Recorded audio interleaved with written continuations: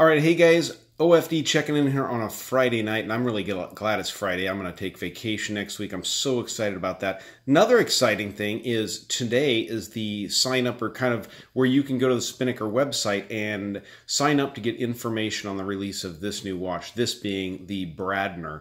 Now, they contacted me just a couple weeks ago and said, hey, we've got a new one coming out. Want to get it out to you, get it on the channel so we can show the folks what's coming from us out there. And I was really excited because this is just a really cool, what we call a compression style diver. Now, one of the only kind of what I'd consider affordable ones out there that I'm aware of before this is kind of the Dan Henry. And I have looked at a Dan Henry, one of their chronographs, on the channel. It was a great watch, very cool watch. But I'm really excited about this because I think it offers a whole lot for the money. Now, like I said, you can go to the website, you can sign up. I'm going to leave a link and information down below.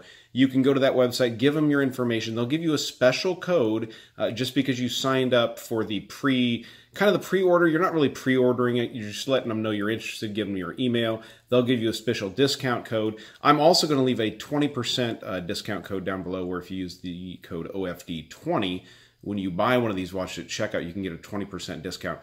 Retail price on these on the website is going to be $285. They will be available after the 20th of this month. They're at the website. So 6th through the 19th that you sign up, and then they'll be available. So, all right, guys, let's dive into this watch. Now, let's talk about the name real quick here, the Bradner. Now, Hugh Bradner was a diver and a physicist. He was actually hired by Oppenheimer during the Manhattan Project, and he worked for that project during World War II. After that, he moved on working in diving continually, actually consulted with a lot of the divers in Marshall Islands projects, and from that, he actually developed the wetsuit, what we know today as the wetsuit. So definitely a very important character in the world of diving out there, guys. So that just kind of gives you a little bit of a background on the name and stuff. You've got an all stainless steel case construction here, guys, on this watch. You're looking at 40 millimeters from side to side on this watch.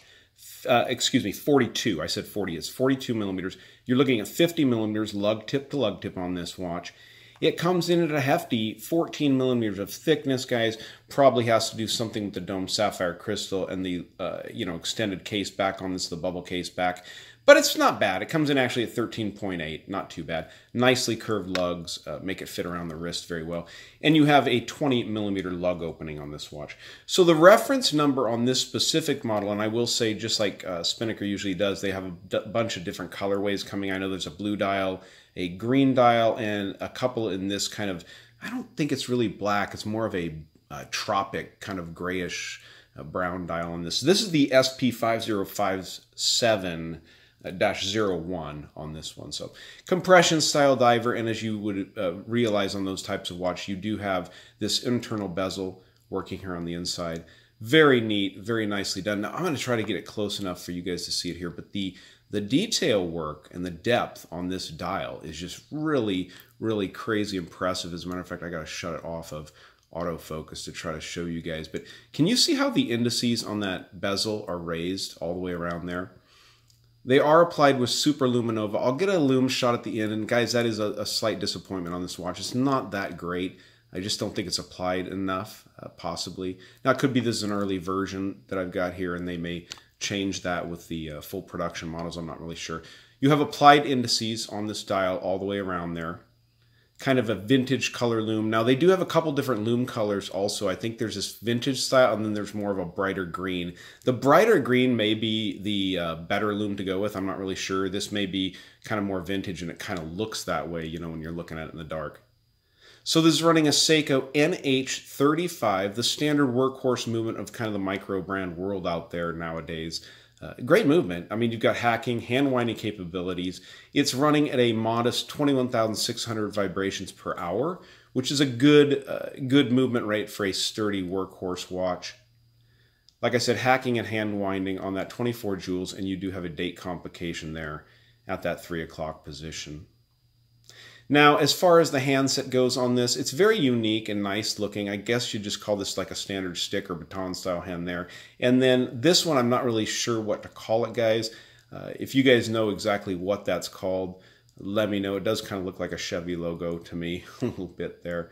But nicely done. I like the way the hands are done. They're brushed on this model. I don't see any issues on this one per se. Domed sapphire crystal on this. They do not advertise any AR coating on that, so I guess you can go with that. The case is fully brushed on this watch. It's done nicely. It's done professionally and done well. Now get a side look here and see if we can get this to focus on these crowns here. So as you guys can see, the main crown, which is a screw down crown, does have the Spinnaker logo there.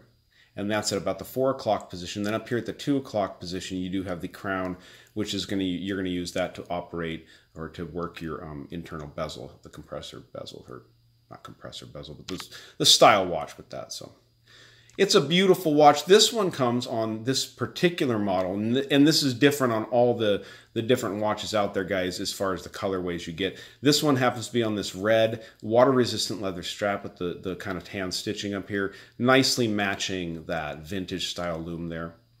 Go ahead and show you guys the case back on this watch. It does have a display case back. You can see the NH35 movement, the beaten away there. Nice, simple movement. You do have the Spinnaker decorated rotor on this watch, which is very nicely done.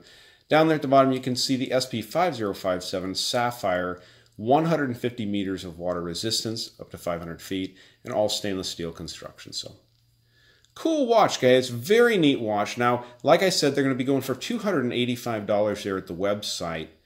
You can go over there and go ahead and sign up at the little sign up link I leave down below there, and they're going to give you some kind of a special offer. Maybe they'll give you another 10% off over the OFD 20. I'm not sure. Maybe you get even 30% off. I'm not sure what they're going to give away, but they're doing something there. So definitely go look for that. See if you can get that deal. Use the code OFD20, of course, when you're buying one of these watches. If it's after the 20th of the month and you guys want one of these, use the code OFD20. Pick one of these up. So I'm going to go ahead and pause it, guys. We're going to get this watch, the Bradner, on the wrist, and we will get a loom shot to go out with too. All right, guys, give me a sec. All right, so here we go, guys. This is the 42mm Bradner, the Spinnaker Bradner on my 7-inch wrist. Fits really well with those curved down lugs like that, even at a 14mm of thickness. It wears really, really comfortably on the wrist. I've actually had this watch for about 4 or 5 days, guys, so I have gotten to spend some wrist time with it. It's a really neat watch, definitely a looker. One of those watches I kind of catch myself staring at when I wear it and stuff like that. But very nicely done. Very nice offering from Spinnaker as usual. They've really kind of paid attention to detail. Now I'm going to get a loom shot, and as I told you guys on this particular model, I don't know if it's the vintage loom or anything like that, but it's not the best. It's not, you know, stunning or anything like that. But like I've said before, I think we kind of get spoiled by some of the big time loom out there, guys. And but I do wish I wish this had a little bit more glow to it. I do. So let's go ahead and get a look at the loom on this watch to go out. All right, guys, so let's go ahead and get some light on this bad boy and see what we can do. See if we can't get this to glow a little bit here. All right, so there you guys go. Now, it does have really good glow, especially on the bezel ring. One of the little disappointments, excuse me, for me is it looks like the hands are a little bit, you know, it's not as bright on the hands, and that always kind of bugs me. But overall, it really does look good. It looks cool. It glows at night. It doesn't last as long as, say, your Seiko or anything like that, but definitely a cool watch from Spinnaker, guys. Definitely go down to the links I leave below. Check out what they've got over there at the website. There's a lot of really neat divers watches that they've done. I'll try to leave links to my previous Spinnaker videos down there in the description. So, all right, guys, if you like the video, give me a thumbs up down there at the bottom. And if you've not subscribed to the OFD channel yet, please do. Please do. All right, thanks, guys.